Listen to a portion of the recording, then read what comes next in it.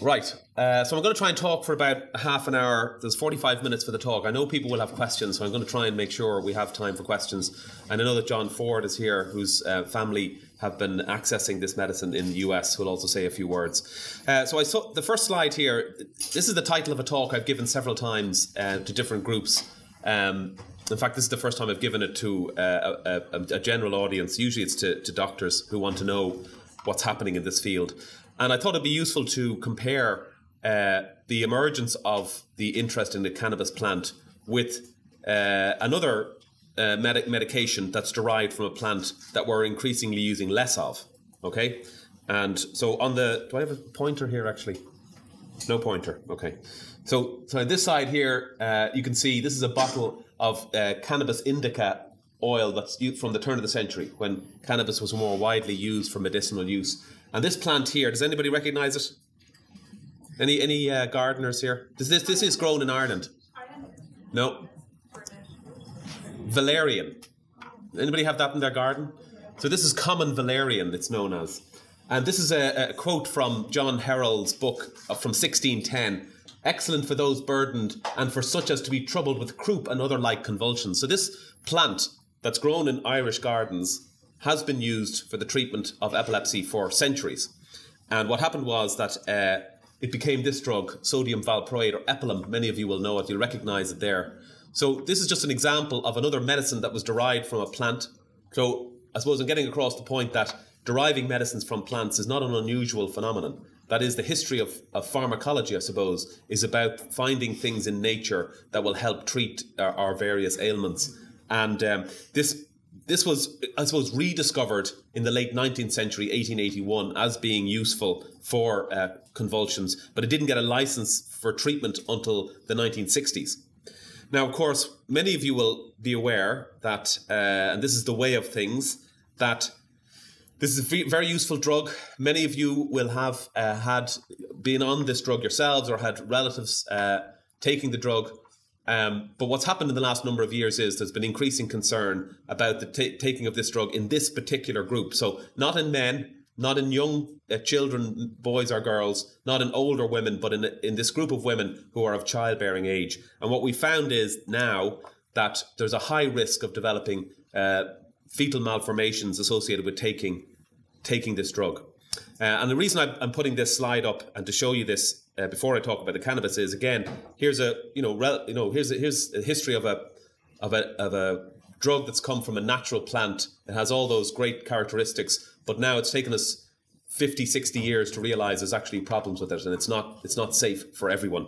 What we know now is that the ordinary risk, the risk of having a child with a malformation, and this is for people in the audience or for the general public out there who don't have epilepsy and are not taking anti-epileptic drugs, the risk for women is 2% of them will get a malformation. The risk overall from taking anti-epileptic drugs goes to about 6%, but Epilum seems to confer a risk of about 40%. So there's a very, very high risk of getting fetal malformations if you're in that age group.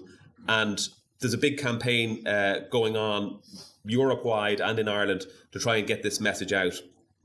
That was a statement from the European Medicines Agency 2 years ago. Doctors are now advised not to prescribe Epilum for epilepsy or bipolar disorder in pregnant women or in women who can become pregnant or in girls unless other treatment is not available or not tolerated. Okay?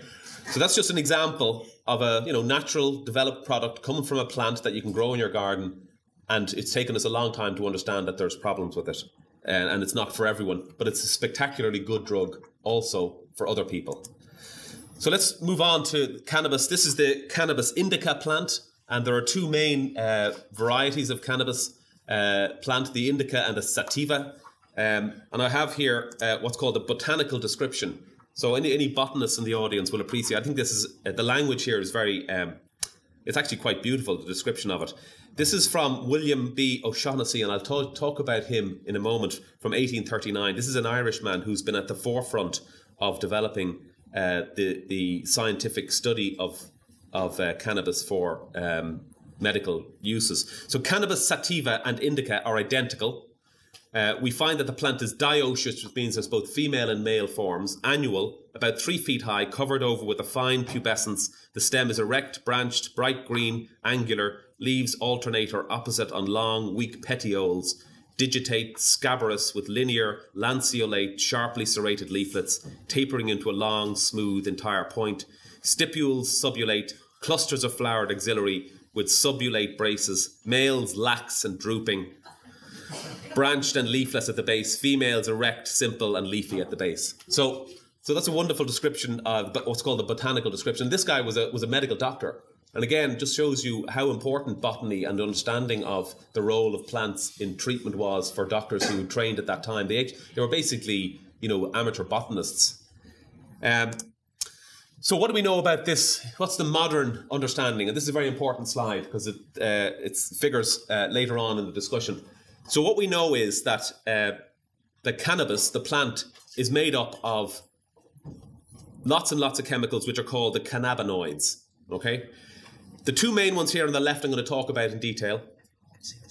Okay. The two, I'm told everybody can see the slide, so we're not going to turn the lights off.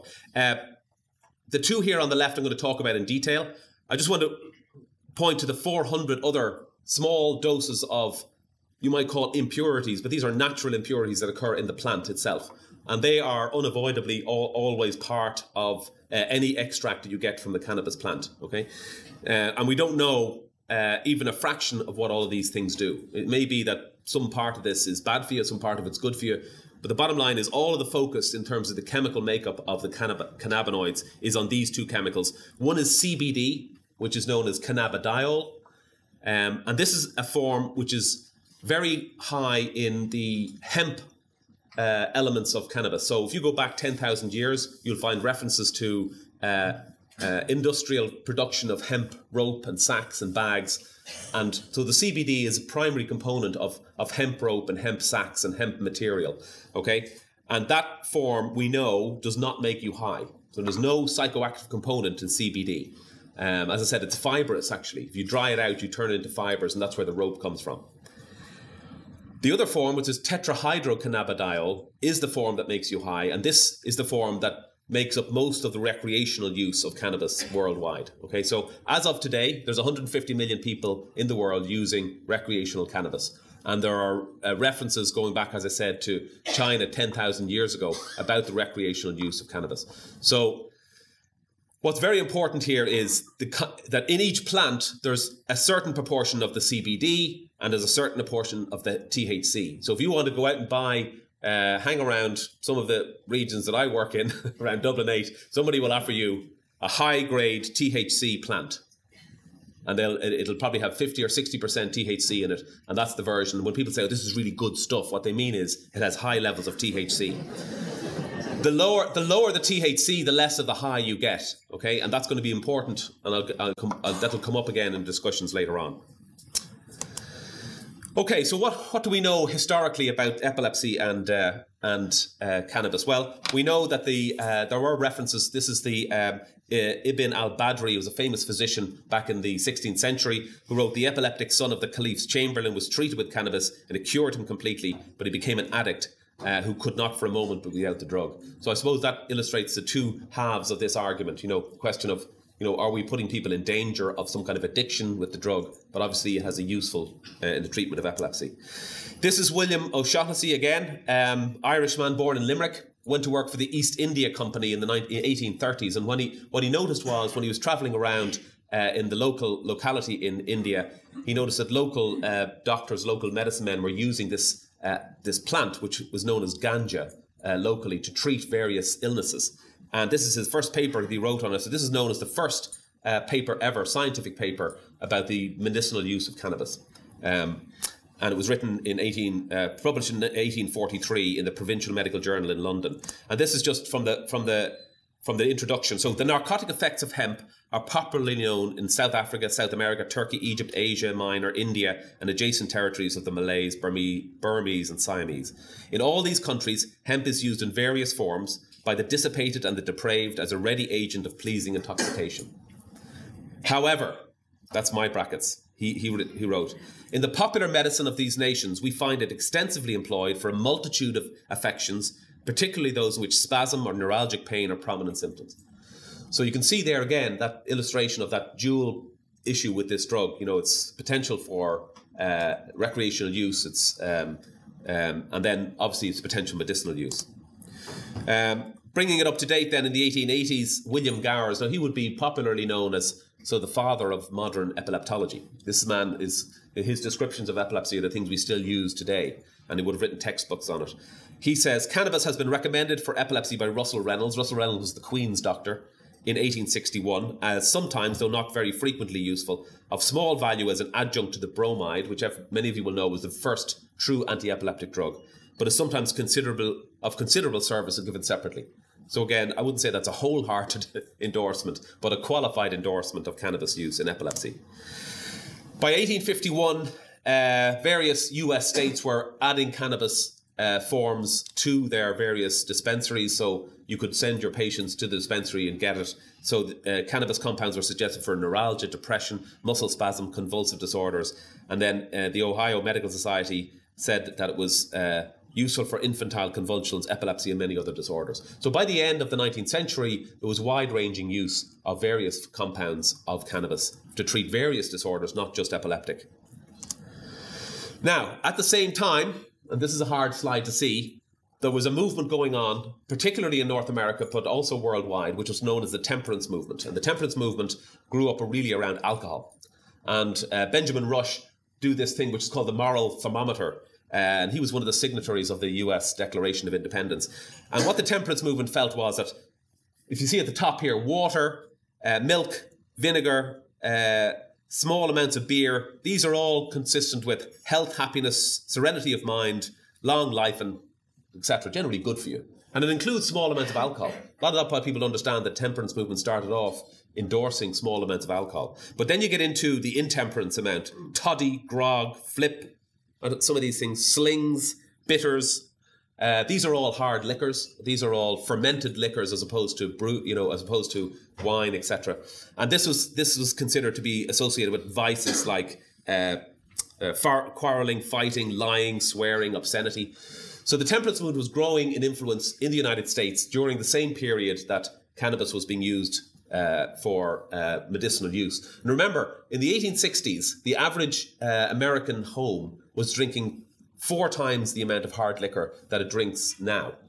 I'm talking about whiskies and those kind of things. So there was a really big problem with domestic violence and severe illness associated with alcohol. And that's why this movement grew up. And what's really fascinating is the role that women played in that, because of course, women didn't have the vote by then. Universal suffrage didn't come until the early 20th century. And it was one area where they felt they could get involved politically. And what you find is a wide range of women from all sides of the political spectrum came together in the women's temperance movement.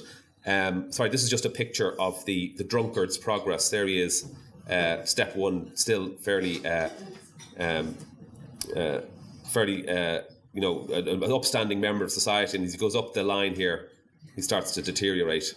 Okay, but so this is an article, sort of cartoon published in the women's temperance movement. So they became fierce advocates for the temperance movement and for reducing the amount of alcohol they're taking, for reducing domestic violence, and it became the start really of women's political movements, and that which led subsequently to universal suffrage. So it's a very important part of political history. And there's the Anti-Saloon League, which is another version of the anti-temperance movement.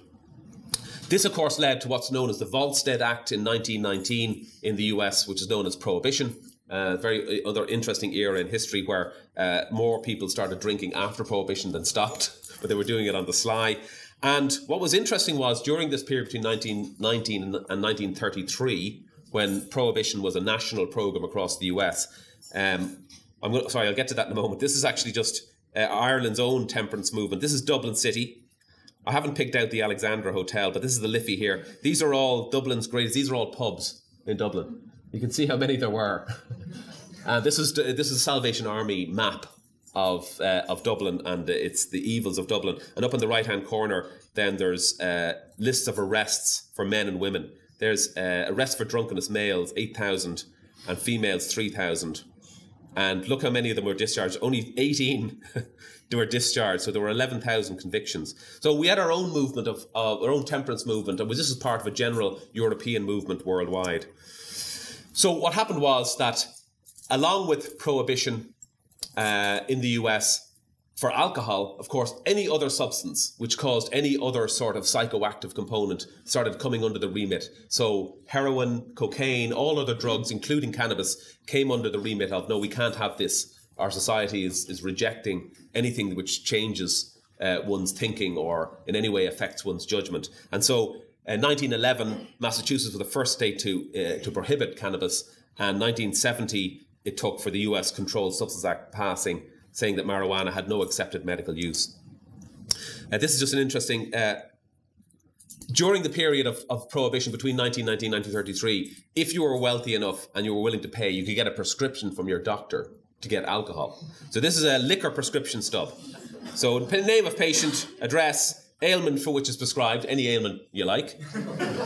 And most famously in the UK, this is a somewhat prescription from Dr. Otto Pickard. This is to certify that the post-accident convalescence of the Honorary Winston S. Churchill necessitates the use of alcoholic spirits, especially at mealtimes. The quantity is naturally indefinite, but at the minimum requirement should be 250 cubic centimetres. So that's what happened. At one end of society, there was prohibition for everyone, but at a certain end of society, people could get a prescription from a doctor who's willing to write it for them. Now, bring us right up to date. What happened then in the 1990s? So very quickly, with the rise on, and I think this is a very important movement, the rise, and a lot of you will be listening to this knowing this story because of what you've read on the internet. The rise of the information superhighway, the rise in consumer rights, etc., have brought back the idea that cannabis may have medicinal use into the consciousness. And in 1996, the Californian state legislature passed cannabis, they legalized it for medicinal use only, not for recreational use. And as of 2015, there are 23 states in the United States now who have legalized cannabis for medicinal use. Only a few have legalized it completely for all forms of use, including Colorado, but mostly for medicinal use. So where does more recent interest then in epilepsy? So telephone survey of patients in the Canadian territory of an epilepsy centre was done back in 2004. There was also a case report. 45-year-old man with cerebral palsy and bad seizures had a significant reduction in seizures after marijuana. And then a further Facebook survey of 150 families now had a very small response rate, but of those who responded, 84% of them said they improved taking cannabis. All hell broke loose then with the broadcasting of this documentary. You can see it on YouTube. It's called Weed. It's hosted by Dr. Sanjay Gupta, who's the CNN doctor. He's by training a neurosurgeon. He got interested in this story, and it was about a young girl whose name is Charlotte Figge. Charlotte's mum and dad were living in the east coast of the United States. Her dad was a soldier in Afghanistan. His wife was at home with their young daughter who had this very severe disorder called Dravet syndrome. Dravet is a genetic disorder. There's probably somewhere in the region of 60 to 100 people in Ireland who have the disorder. They're not all identified. But it was actually discovered by another Charlotte, just by coincidence, Charlotte Dravet in Paris in the 1990s. And it's due to damage to a sodium channel in the brain, a receptor in the brain. So unfortunately, these children get very severe form of epilepsy. Some of them have up to 300 seizures per month. They spend a lot of time in hospital, and most of them are have very poor quality of life because they're on so much medicine to control their seizures. And Charlotte's dad, while in Afghanistan, said to his wife, please, I've researched this, go to Colorado and start to access some of this medication in Colorado in the hope that it will help. This is Charlotte with her sister. This is just during one of her seizures. Her sister had her, doctor set out. And so what happened was that they came across this group of brothers called the Stanley Brothers. The Stanley Brothers were making a form of cannabis which had, remember going back to our original slide, high in the hemp version, the CBD, the non-psychoactive version, very low in the THC version. So this, what they were saying to the people was, you don't take this if you want to get high, if you want to have recreational effect of the drug, but if you want to have some medicinal value for you, this is the form you want. And they grew this special form that they bred themselves, very high in CBD, and they gave it to Charlotte. And this is a video of her. I haven't got the video now, but this is her going from 300 seizures a month down to 1 a week, and really transforming her life. And so the story of Charlotte Figge was so dramatic that the Stanley Brothers called the version that they had made for her Charlotte's Web. And that's the version that's being used for many kids in the US. Now, as a result of that, and again, I think a very important part of this is discussion about the, the role of the consumer rights, the movement of the demand that patients are making to make this stuff available. If this is so dramatic, why can't we make it available? Then a group of experts got together and formed a consortium. This is all of the hospitals and various academic centres that joined together. Oren Davinsky of New York is the leader of it. And they put together what's called the expanded access trial. The idea was to take kids with the worst forms of epilepsy and put them on this low THC, high CBD version. And what they found was that an English company called GW Health were making a version. So they didn't use Charlotte's Web, but they used a version very similar with very low THC, very high CBD. And they gave it to a group of children. So what we had is 137 patients. This is from all these different regions. 25 of them had Dravet's, and the rest of them had some other version of severe epilepsy. There were 22 with Lennox-Gastaut. And of the 137, most of them had more than 3 months of treatment. Some of them had up to 48 weeks of treatment. This is just the age range. The average age was 10. The average weight was about 40 kilograms. There were the same number of men and women. And the baseline convulsive rate, that means there were at least 100 seizures per month was the average number of seizures at baseline. So this is a very, very severe cohort of patients. So what were the results? Well, first important result, sorry. We're going backwards. First important result that 9%, 1 in 10 more or less, their seizures went away. So very important figure. Not a miracle cure, but an important figure that 1 in 10 children were going to get a significant. Remember, these are the most severe form of epilepsy. Of the others, somewhere between 30% and 60% had what's called a 50% reduction in seizures. So they went from 100 seizures down to 50. Okay, so it's very important to focus on those two figures. The first figure is about 1 in 10 children, seizures stopped. For around 50%, somewhere between 30 and 60%, but let's say on average 50% of children then had a 50% reduction in their seizures. The seizures went from 100 down to 50. What happened to all the others? Well, it just didn't work. And very importantly, what this tells us is that this treatment is very similar to what we see in other medications. Well, every time a new drug comes along and a company is promoting this drug, we often see these figures. There's always a number of patients who go seizure-free. There's a number who get some value, and then there's a remainder who don't. So this is telling us that this fits very nicely into what we know about other drugs in epilepsy. Give you an example. This is Emily. She had a condition called Douze syndrome, which is as of yet unclear genetic disorder. We don't know what the gene that causes Douze syndrome is. She was 3.5 years old when her seizure started. She's on 16, this ACD is anticonvulsant drugs, so 16 different drugs over her history. Not at the same time, but over her history she's tried so many different drugs. She had a course of high-dose steroids. She was on the ketogenic diet that you'll see. What am I doing? Anyway, she entered the trial on 4 anticonvulsant drugs. She had a vagal nerve stimulator. She was having over 20 seizures per day. So she was at the more severe end of the scale. So she's over the 300 seizures per month. And they got her this dog, Benji, who's a seizure dog. So some of you know this. There's a place in Dundalk and train dogs to notice when they're having a seizure. And the family basically got this dog specially trained to know when Emily was going to have a seizure so that they could react and stop her falling, etc. But the same week that she got the dog, she went on the trial.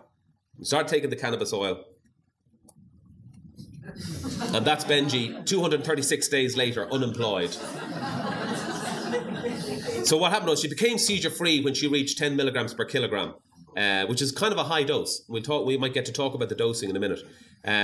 She was titrated off her frisium or clobazam because of lethargy. She's been seizure-free for over a year, had a significant improvement in her cognitive abilities, and the family's view was they had their Emily back. And this is the retired picture. So what about Ireland? Nearly finished now. So we have a Drugs Act very similar to the one that was in the US in 1977, in which it was stated explicitly there's no medicinal use permitted of cannabis or its extracts.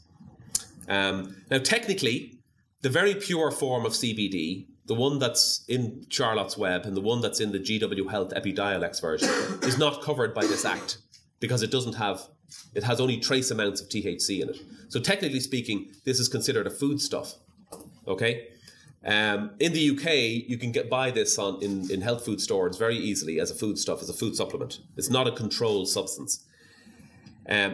Now, what that means, unfortunately, is though neither is it a medicinal product. Okay, it's not a medicine. It's not considered a medicine. Therefore, it can't be prescribed by a doctor. Your doctor could tell you go and take it, or somebody could advise you to take it, but they can't prescribe you. You could give a prescription to a patient now. They go to the chemist. The chemist say, "What's this? This is not a medicine. It's not a medicine. Go to the health food store and see if you can get it."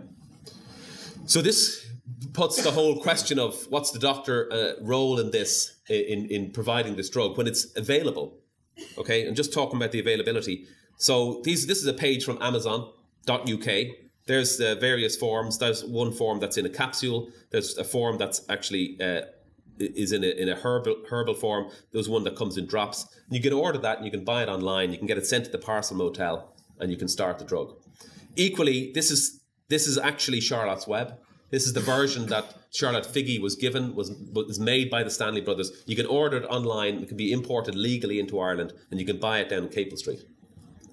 Okay, so it's be absolutely clear that this is not a controlled substance. So long as you can guarantee the amount of the THC is very low in it, and it is available to take, but it cannot be prescribed because it's not a medicinal product. It's not made with the right regulatory sort of framework for a pharmacy to include it. So just very simply, if you go into a pharmacy and there's the medicines bit at the end of the pharmacy where the guy in the white coat is and he's dispensing the prescriptions, it can't be kept there. It could be kept outside with the vitamin E tablets and the calcium supplements and the stuff that's not prescription. But it can't be kept down there. So your doctor can't write you a script for you to go down and get that. Okay? Now, I know people have questions about that, clarifications, and if we get to it, I'll explain more. So my conclusion then. Medicinal use of cannabis extract is not a new idea. I hope I've made that clear. After a century of prohibition, doctors, patients and scientists are rediscovering the value of this ancient drug. It's not a miracle cure. It works for some forms of epilepsy, and some forms of cannabis have been proven to be good for some forms of epilepsy, and particularly for the very difficult forms. So for instance, I don't know what it would do for someone with a fairly straightforward form of epilepsy. Let's say somebody was subject to 5 or 6 seizures a year, which many people are. They take their medicine, they're fine, but they don't like it, it's causing them side effects. Doctor, I wonder, should I change to cannabis? I have no idea whether that's a good idea or not. In fact, I'd say if they're seizure-free on their drug, definitely don't change. Because I don't know what this drug does for more standard forms of epilepsy. Equally, doctor, that form, the Epidiolex form, yeah, I know. But I've heard that there's other forms that have more THC in them, that they actually work. Because I'm in this group where my child has tried the Epidiolex, it hasn't worked. Can I take this other one? I have no idea, because all of the data I have is around this form that I've given you data on. And as a scientist and as a doctor, I have a sacred duty not only to treat, but also to keep you safe. When I write a prescription every day of the week, I write hundreds of them. In the back of my mind is the Hippocratic Oath, first statement, first do no harm. I can't be causing harm, so I don't know whether these other forms with different levels of THC will work. I just don't know.